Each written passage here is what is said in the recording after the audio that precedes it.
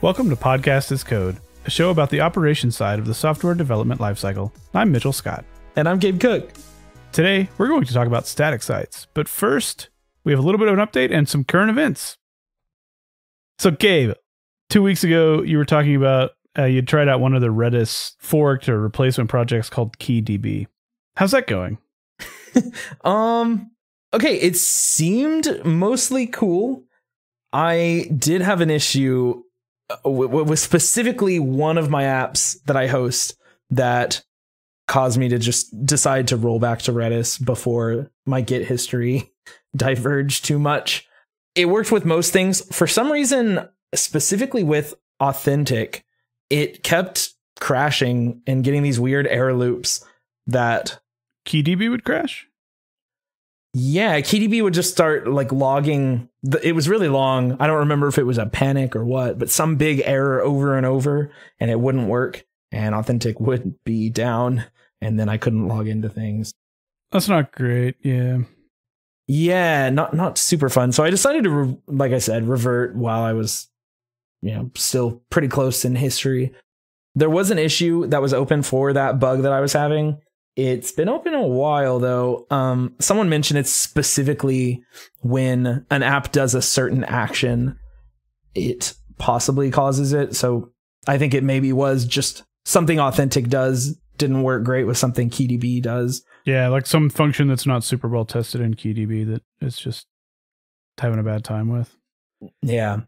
Man, that's a bummer because that's not the new one, right? Because Valkey's the new fork. KeyDB's been a project for a little while, so I would kind of expect it to be a little more mature.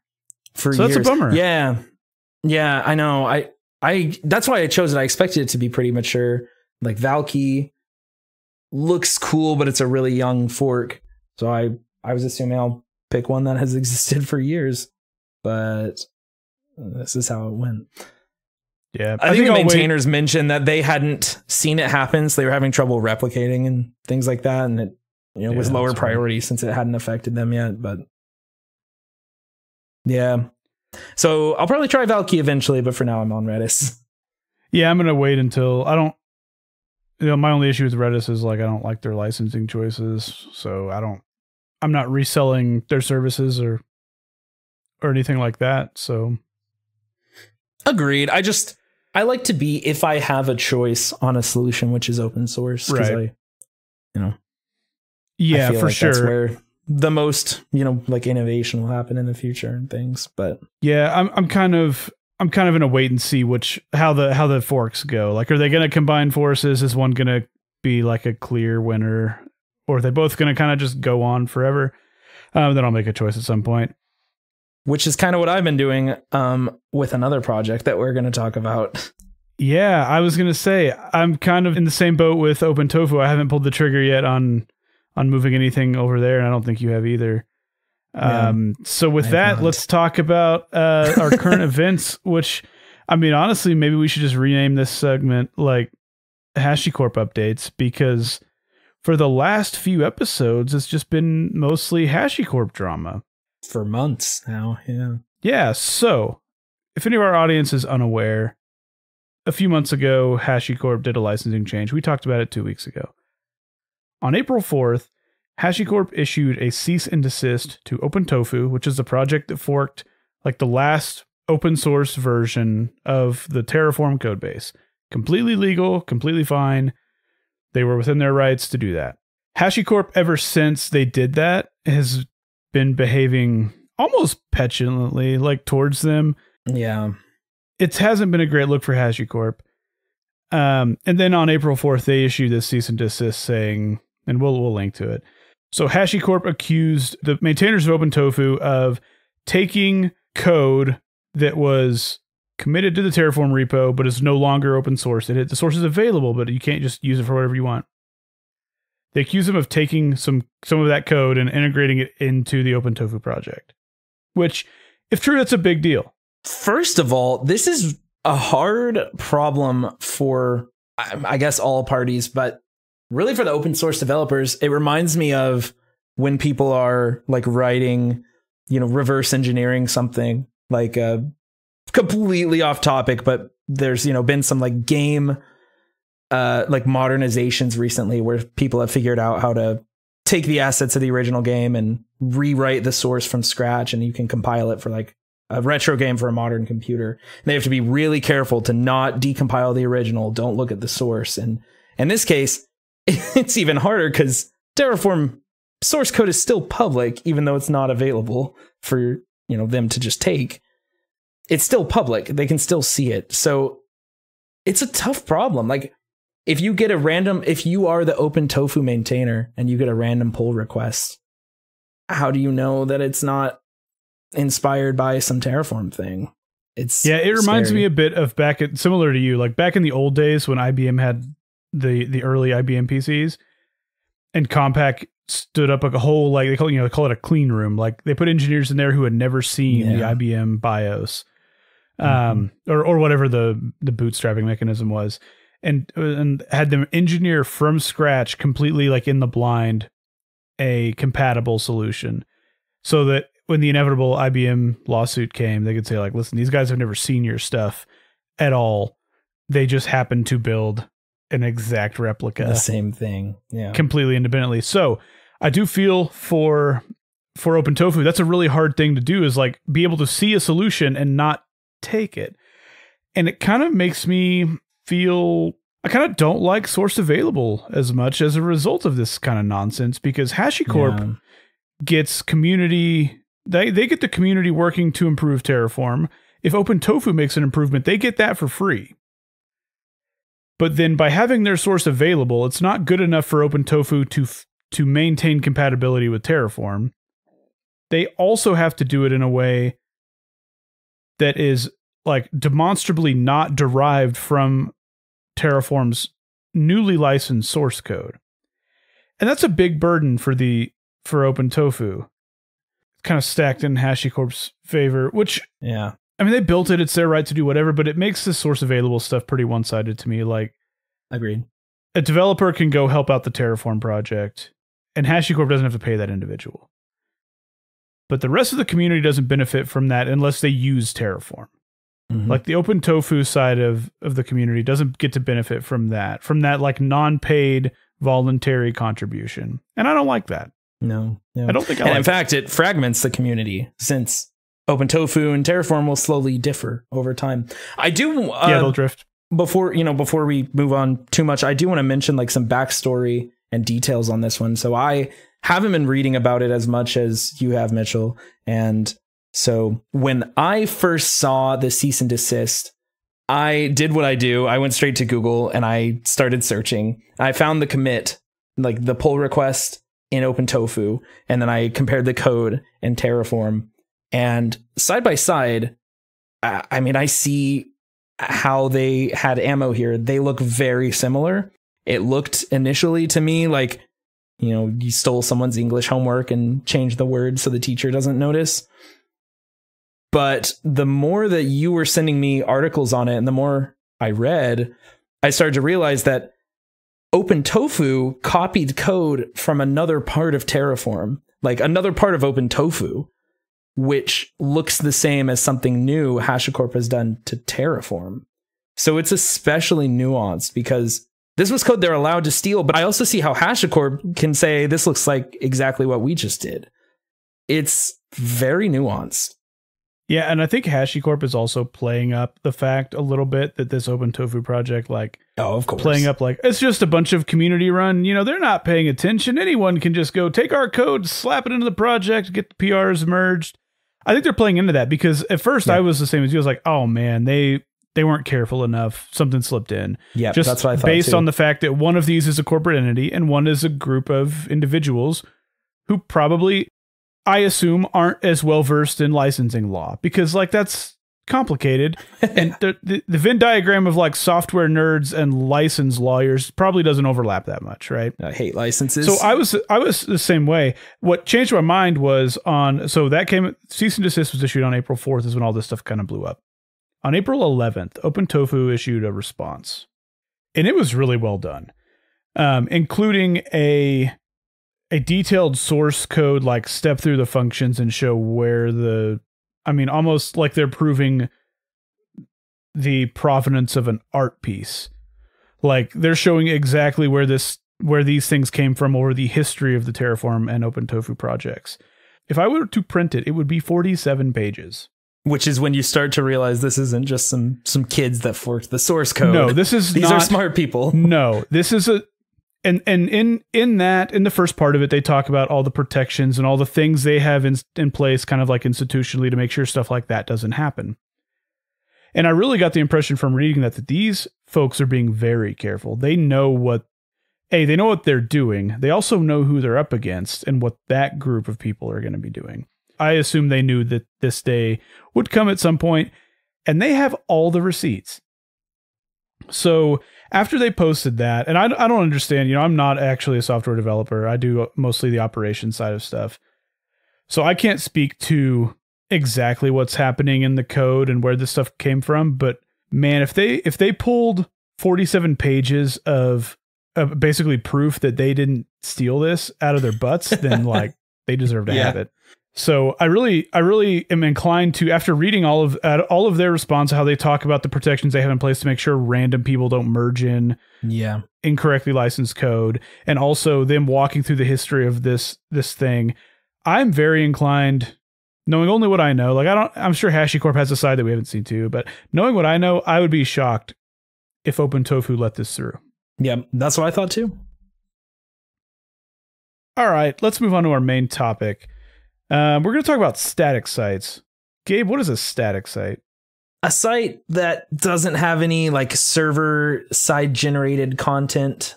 Like you typically have, some sort of source files, and I mean, really it could just be HTML, but typically you use some sort of generator and you have source files that you can change content and run some command, and it creates all the HTML for you. So you still can manage content in some way, but you don't have to host a dynamic, like PHP server or Rust or Go or whatever server side. Right. Like this is like Web 1.0 stuff, right? Like, yeah, it's weird. There's things come and go. I feel like I've heard more people talking about RSS recently, where RSS disappeared for a long time. And same thing for static sites. Like when I was a kid, everybody just copied HTML files to a server. And then that kind of disappeared, and everyone wanted dynamic. And now all of a sudden there's tons of static site generators, and it's cool. It's almost like a fad. So static sites, that's going to be like HTML, CSS, JavaScript, flat files on a server or something getting served to your browser, and your browser just draws it, right? Yeah. And they're great because, you don't have to worry about scaling up a server or anything, ideally, in the right circumstances, which can be hard to do in other cases, but obviously don't always. Right, like there's no database, right? Like there's no database. There's not a lot of state that changes, static. It's not a changing thing throughout the day. So why would you want one? I mean, not having to worry about managing a server and like the simplicity of it can be nice. It obviously doesn't fit all situations, but I want to talk about later on, like there are still some ways to get dynamic type content in a static site, which is interesting. But, in a situation where it fits, like WordPress is huge, and that's fine. But WordPress can be slow. It can have security issues. It can have all these problems. And if you have a static site and it's just HTML and JavaScript and CSS, there are no security issues. You don't have to worry about slowness. Yeah, you can't do a SQL injection on a site with no SQL. On HTML, yeah. So it's scalable, simpler, more secure. I mean, they're fast too. Yeah, they're just straight up fast. At least ideally. Yeah, I mean, I'm sure you could screw them up. Like if you could always load in like 6 megabyte images if you want to really just slow stuff down. Yeah. But there seems to be a kind of an upper speed limit or a lower like response time limit to some of these other static sites. Like WordPress can be fast, but there's also a lot of optimization that people are doing to get WordPress to feel fast, because out of the box it's pretty bad. Mm-hmm. Yeah, the turning on cache and stuff.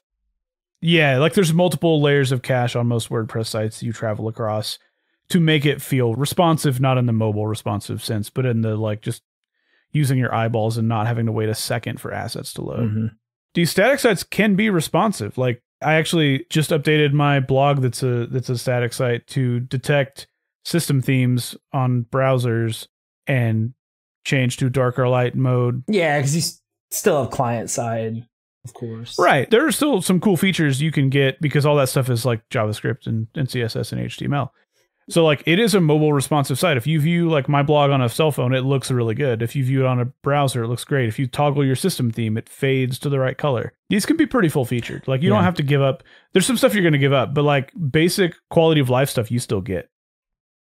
Yeah, I mean, like I said, it doesn't fit every case though, so it really depends. Like you wouldn't want to change like a CRUD site, which is create, replace, update, and delete. Like it has an admin side, it has data management, it has some user side. You wouldn't want to just swap that out fully, but in cases where it fits, it's a lot nicer to just have the very simple scalability of not managing a server. Yeah. And I mentioned you can still have dynamic content to a degree. There are quite a few services, and I honestly don't have tons of experience with any of them, but there are very many form submission sites. So you can put a form on a static site, and the href will be to some third-party service, and they just get the responses and email them to you. So you can still have like a dynamic form. For comments, there's Disqus. I'm sure you've seen. It's like a embedded dynamic comment section that you can just throw on your blog, and then you have comments even if you don't want WordPress or something. So you still can get a lot of the features. Like that's probably the biggest feature in WordPress that you initially would lose out on. Like you can make blog posts and stuff, but you don't have comments. What do I do? Well, check out something like Disqus. Yeah, or I don't have a contact form, but I don't want to put my email out there. And there's solutions for that too. Because in the past, that was a big trigger for like, oh, you probably need something dynamic. Yeah. If you want to have like a contact us form. And I've solved that personally a couple different ways. Like I have a few static sites that I've built. And like, again, not a developer. I'm really bad at front end stuff. Like I have like, none of this stuff is pretty. You can't see the code. Please don't look at it. But like I used Google Forms for one. I'm the Cub Master of a Cub Scout pack here, and they didn't have a website, so I threw one together. And I wanted a little like contact us form, and so I made one in Google Forms because we use Gmail, and you can skin it to look pretty much just like the look and feel of the site. The form's Google based. Like I get an email when people fill it out. It works fine. Now that solution won't fit everybody, but there are a ton of form solutions out there for stuff like this. So I would bet that if you need a form solution, you could find one. And I mean, in the absolute worst case, if there was one, you could go build like a Lambda that does it. Definitely. So moving on, there's a lot of different ways to generate these too. So typically you're not just like editing HTML. Although that's how my Cub Scout site is. I was going to say you can. So I guess, yeah, that's fine. I don't recommend it. I do want to dive into building like one of these. We'll talk about it, but like I want to build a static site theme based around the HTML I already have so that it's not as painful to update. Because like, you know, old school HTML stuff, like if you have just a navigation like header across 4 or 5 pages on your site, if you want to add a link, you have to go do that in every single instance of it. It's cumbersome. It's not great. So there are quite a few tools in this space that let you, and a lot of them use markdown files as the source files. And then these tools go and render out the HTML. And in some cases like the CSS and less so the JavaScript, they'll render out the final assets and you just go put those somewhere and then there's your site. I've used Hugo a couple times and I really like Hugo because I don't have to know much about coding to do it. It's mostly Go templates, which aren't too bad. There are a ton of themes out there already. So for the most part, unless you really want to customize how something feels, you can find something that fits what you want to do. Yeah. And all the sites that I've built in Hugo, I've basically taken a theme and there's been a couple things I didn't love about it. And I hacked around or asked you about the Go stuff. And we've been able to pretty quickly get exactly what I want. Yeah. And I've had to know basically no coding to not have to write a PHP website. Yeah. Yeah. And, so with these, I also love Hugo. There's, like you said, tons of like themes, and the themes are essentially like sometimes those are actual like Vue.js sites that just compile to the templates, and so you can totally make your own. Like my portfolio site is currently like a dynamic Go site, but I've been contemplating maybe trying to make my own Hugo theme that I could use to generate the content. Hugo feels very aimed towards blogs. They have like blogs and it is, I think, taxonomies and pagination on like an index page. It feels very blog-y, even though it does work for other things. So one that I have been using lately for documentation sites is MKDocs with specifically the MKDocs material theme. I really like. You just give it your markdown files that maybe already exist in a GitHub repo and pretty easily get a site with I love material design. So like a material design navigation and like sidebar and, you know, dynamic content there. And it just builds in your CI pipeline and you don't have to worry about the content. When you update your README in your repo, you get a new site. So I've probably used MKDocs more than Hugo. Yeah, all your doc sites looks really good. Thanks, man. Yeah, I probably spend a long time tweaking them and stuff. Probably too long, but yeah, I want them to have like a good experience, even though it's not, you know, some dynamic thing. What I was really impressed about with MKDocs is it has search.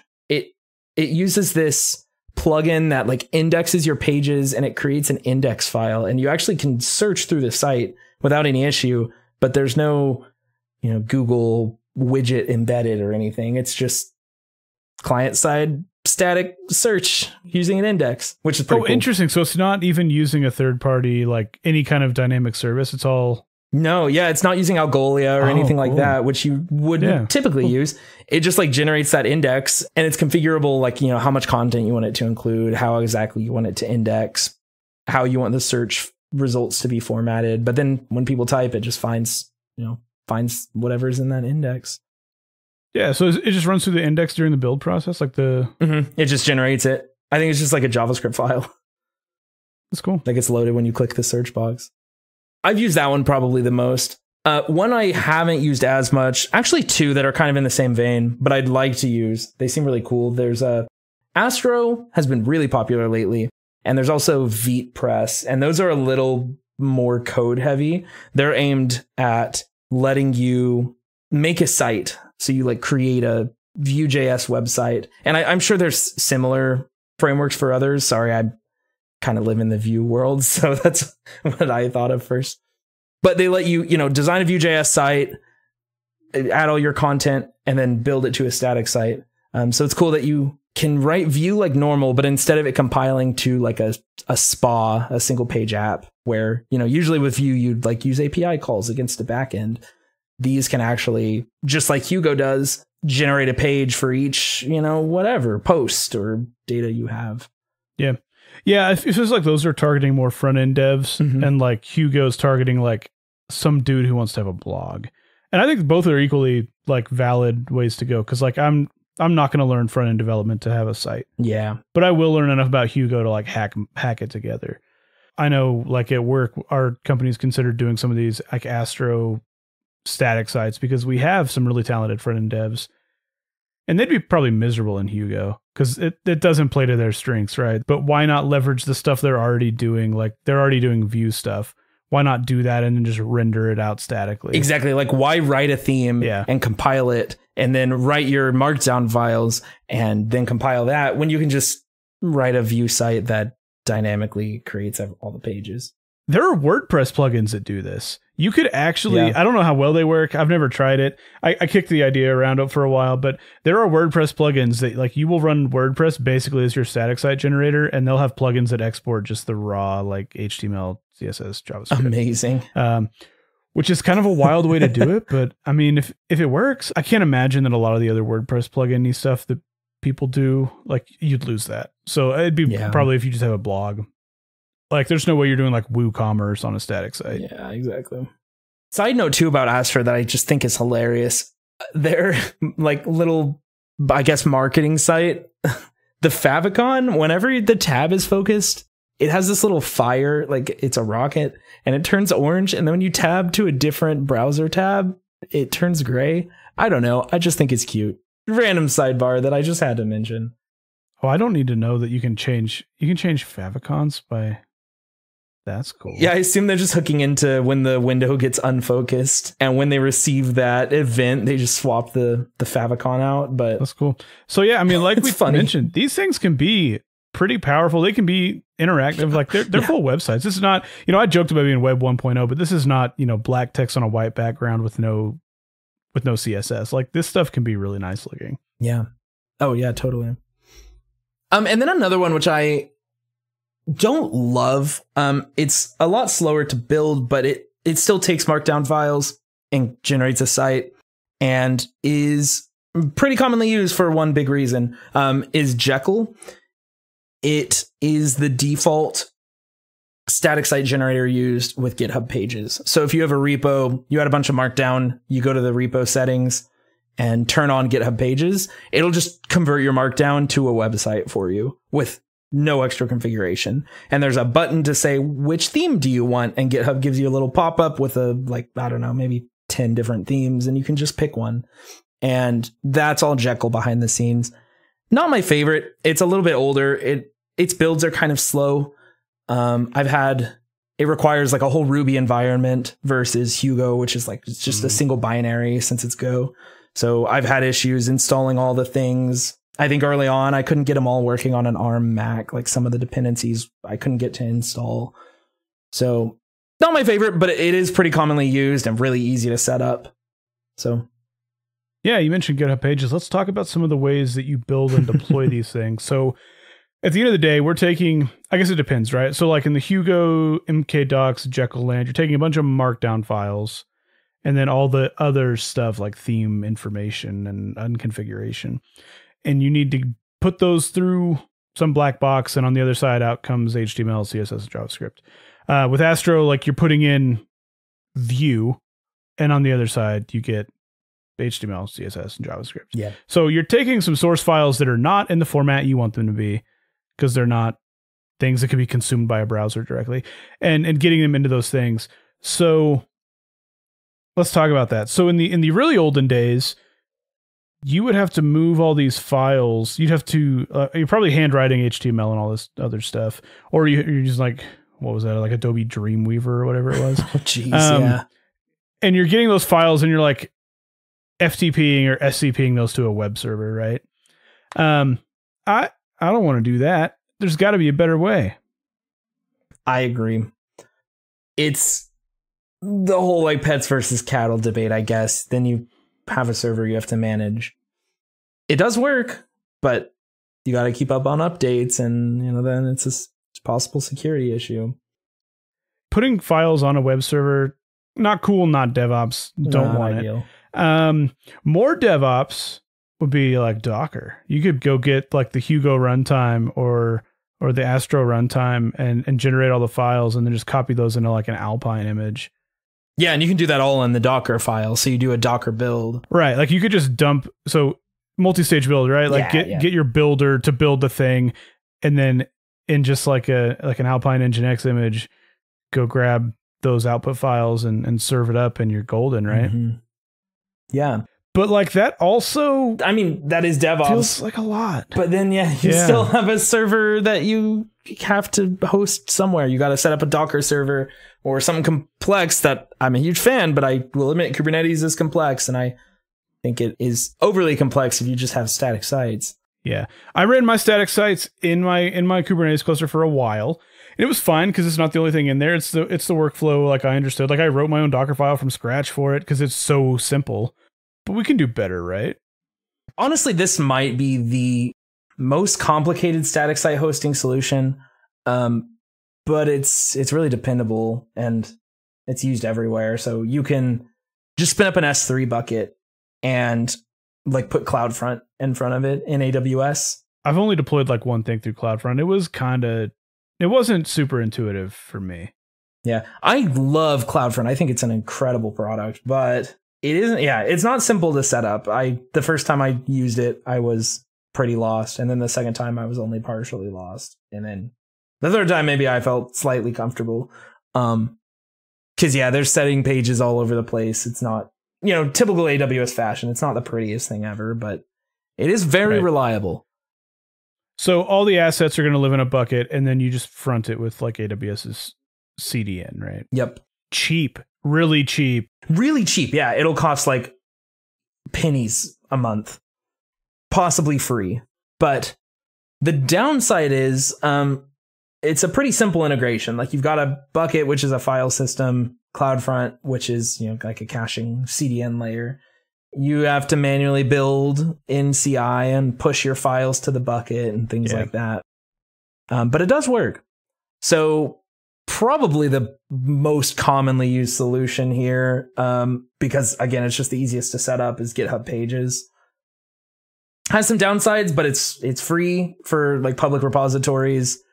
If you just have Markdown, you just check a box. For the others, you still need CI, but it's easier than like having to log into AWS. You can just build the site and they have an upload, like deploy pages action. So yeah, and I think like for Hugo, I think they have documented examples of like how to do that. They do. It's You just copy and paste their CI.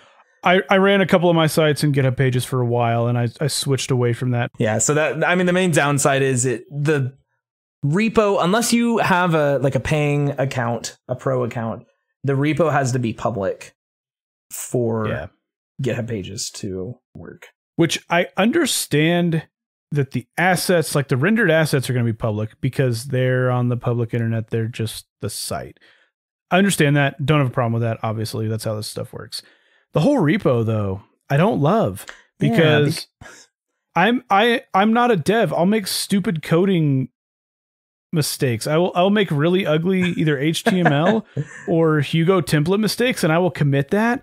And I'm usually fine. When I'm messing with this stuff, it's late at night, and I don't bother doing like an amend, and I just my commits are just descending into madness, and no one needs to see that. That's fine. I've never loved that excuse because it's fine. Nobody cares. Nobody looks through your commit history. I doubt many people actually dig into a repo, but I mean, it is a fair point though. But I feel like the bigger issue is, so with things like Hugo, again, I know it's all public, but it's not necessarily all just listable. And Hugo lets you not publish a page. So you can have, you know, content which is accessible at some specific URL endpoint. And again, I know it's public, but people probably won't find it if it has, you know, a year, month, day, and then a blog post title. But if you have your repo public, people can just go look at your Markdown file and then just go, oh yeah, I have it. So yeah, Hugo, you can have drafts or you can have hidden stuff, and I don't think those get rendered. I think there is a way, is there not? Can you not make it just like unlisted somehow? Maybe not. You might. I can't remember, but I think there is definitely a way to completely not render those out. Okay. But you're right. If the repo is public, you can see that stuff. Yeah, then it doesn't matter.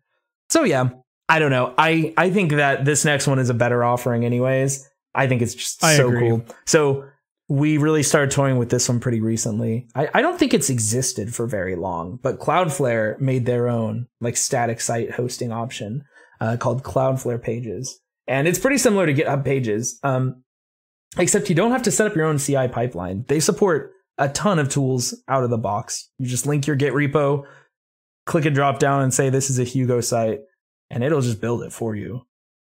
Right? That's what you're doing, isn't it? Yeah. For all my Hugo sites, I told Cloudflare it was a Hugo site. I gave it the repo and the branch. Actually, I don't even think I gave it the branch. Maybe I picked my production branch. And it builds it. What is incredibly cool is like, not only does your repo not have to be public, which is, you know, maybe a thing for you, maybe not. You get temporary builds. Like if you push to a branch, it'll build that for you without you having to do anything. Mm-hmm. And so like, I was like adding a dark mode to my blog. So I had like a dark mode branch.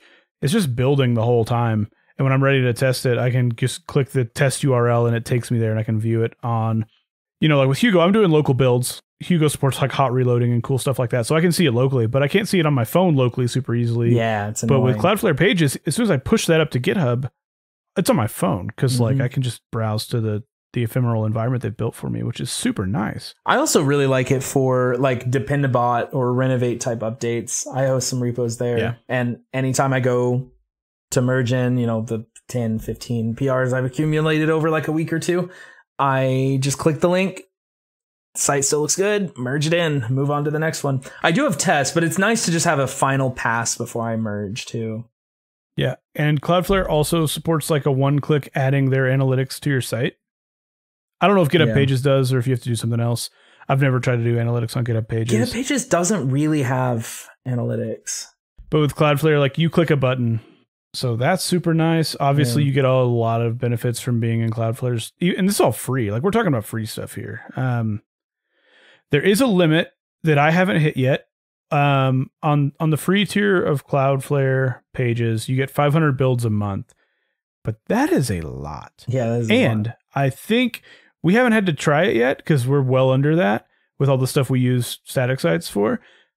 It seems like there could be some ways around that where it kind of takes away one of the benefits, which is that awesome not having to write a GitHub action.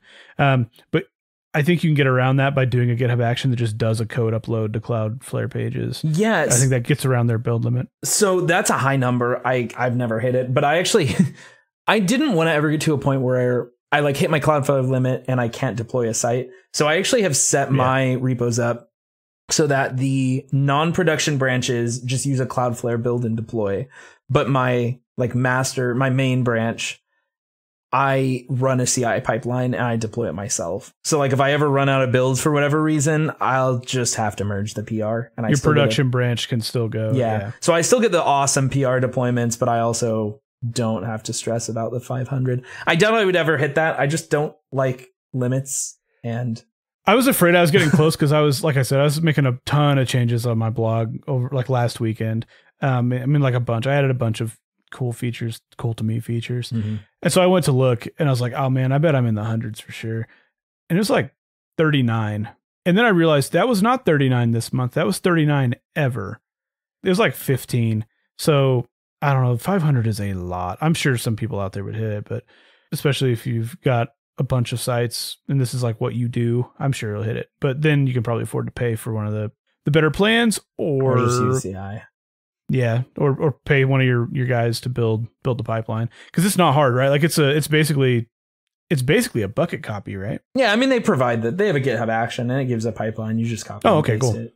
Because I think fundamentally this is using their bucket storage.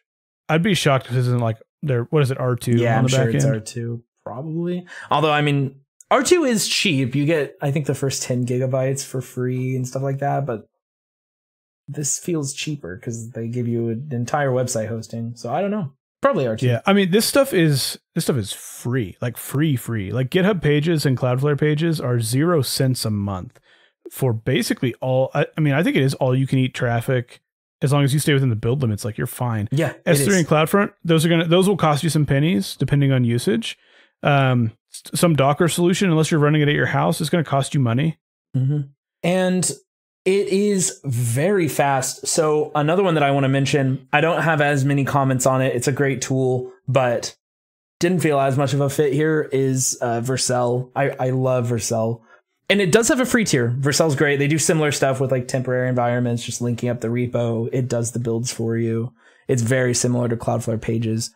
But Vercel lends itself, I feel like they advertise more the dynamic side. Like they talk about how they support 35 different like programming languages, and they, host it on a serverless instance for you.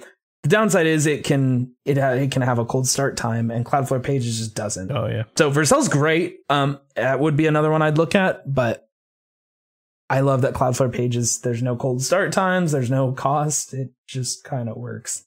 And this isn't an ad. I'm just a big fan. Yeah, I've had no issues. I mean, like if you want to play with this stuff, I would try all of them. Like maybe not Docker, and definitely not like SCPing files to a web server. Yeah, don't do that. Try GitHub Pages, try Cloudflare Pages, see what fits. Like obviously, if you're not using GitHub at your org, then that's not going to be a fit at all. I don't know if GitLab has a Pages solution. I'm sure they do. It's called GitLab Pages. I have never used it. I can't speak to it. Try it out too. But at the very worst case, you can just chuck this stuff in a bucket and front it with any CDN, and you'll be golden. It's really simple to get this stuff deployed. Definitely. And it's one of those things where even if it takes you a little bit to figure out the first deployment, if you're doing it right and you're writing CI to do that, or you're leveraging like GitHub Pages or Cloudflare, which is doing CI on the back end for you, once you solve it once, you're done. And then, I mean, another benefit of these static sites is there's no security updates to the front end, like to the site that's running. Obviously, like Hugo and these other tools, they'll have updates over time. And I had to deal with some breaking Hugo changes, which wasn't that big of a deal. But the nice part is, until I got everything fixed and ready to ship, like my site's still running because it's just HTML. Yeah. So like that site, if I walk away, that site in 25 years will run just as well as it does today. And it also will not be insecure. Like, so that was the impetus for me learning this stuff. Was I was running an ancient version of WordPress that I had my blog on for years, to the point that I got so nervous about it, I pulled it offline and it just ran inside my house. And I went to upgrade WordPress, and it fell and apart, the upgrade right? path was so bad that it ended up being easier to rebuild it in Hugo and then have a static site. So that'll never happen to me again. Yeah. I mean, not the same way. So I'm sure I'll do something terrible to myself in the future. But I'll never feel the need to pull down the public facing site because of security issues, even if it's, a decade from now. Mm-hmm. So that's really nice. That's a big benefit to this. I really like not running a database. I don't like dealing with databases. I'm not a DBA. I don't like it. I love them, but sometimes you don't need them. Well, and that's the thing is, like, for something like this, you don't need it. Exactly. But like, you can't run Facebook or Netflix or, like you said, like some back end admin. You can't do that. What would be really cool, and like, I mean, let's not pretend that writing Markdown is super easy for casual people. Like, if my wife wanted to have a blog, would I have her use Hugo? Maybe. I'd probably have her write stuff not in Markdown. She's not a tech person. She wants a WYSIWYG editor. Yeah. That reminds me, there was like a CMS type UI where you could edit the content and it would commit it to your repo, but I've never been able to get one to work for Hugo, honestly. I feel like Netlify had one. Yeah. I think it was Netlify that had a Hugo one, but it was rough. The stack was not good. It was not containerized. I never got it working. That is a weak area of this space, is casual, like, just wants to have a blog, which is wild because like Hugo's built for people who just want to have a blog. But kind of the price of entry is learning Markdown. Yeah. Which isn't insurmountable, but it's also not WordPress where you click like new post and you get basically Microsoft Word and you can type things how you've typed it for forever. Yeah. I want a tool where you can do that and then it commits to your repo and you don't have to think about that. Would be incredible. That would be incredible. And I think that would take off too. The issue would be like all of these, like Hugo supports a ton of stuff. And I'm sure all these do, right? But like Hugo supports short codes and all kinds of cool overrides and stuff you can do. And I think it'd be hard for a tool to solve all of that well, because it is pretty customizable under the hood. Yeah. Although I'm sure some do exist. Like if anyone's used one, let us know, because that would be great. Not specifically for Hugo, just for anything. Any of them. Yeah. Yeah. Because that is a weak point. Like you wouldn't want to hand this to a family member necessarily and say like, oh, here's your blog right here. Yeah. So that is for sure a downside. It's more of that like upfront investment and then kind of pay that back by the site's free to host. There's not really maintenance on it. Mm-hmm. Yeah, there still could be like, security concerns, but nothing as bad as, like you said, like SQL injection or command injection or whatever. Yeah. So yeah, those are really the ones we've used. There's tons more. I mean, I played with Fly.io. It was pretty nice. There was, what else did I write? Railway, render.com. There's so many. If anyone has any tools they like, I would love to hear which other ones are good. Yeah. Yeah. I've played with Hugo for a couple of years, but that's really my first step into this space. So I'm sure there's other stuff out there that I've missed too. Mm-hmm. And it's funny because you and I have such different like approaches. I want a low or no code solution, and you're like, I'll do a code. Yeah. I think you feel almost limited by Hugo because you can't just go write what you want, right? Well, it depends on what I'm doing. Like I've built Hugo sites for quick things, but usually I would rather reach for like VeepPress or Astro and like build a site and then just generate a static site with it. So it's nice that you can do either one. Well, that's why I don't know that like these tools are competing with each other. They solve such different things for different people. I mean, I guess mainly they solve the same thing, but for different people or different groups of people. Yeah. But like you said, there's a ton of tools in this space. We mentioned the Netlify CMS. I should give them an honorable mention too, right? People love Netlify. I have never used them, but I think Netlify is amazing too. I don't know. Well, I think the first step is to admit that you have a problem, and your problem is you have dynamic sites that don't need to be dynamic. Like most little marketing sites don't need to be dynamic necessarily. Yeah. If you haven't played with static sites or haven't played with them, in a long time, you might look at what's out there and see if you could do it statically, and you might surprise yourself at what all you can do, what all you can get done for in a static site, no database running, for free in Cloudflare. Definitely. Thanks for listening. Our website is podcastascode.show. If you would like to suggest topics for us to cover or have feedback on topics we have covered, send us an email. Our address is contact@podcastascode.show, or you can hit us up on our Discord. Join us in a fortnight for more DevOps content. See you next time.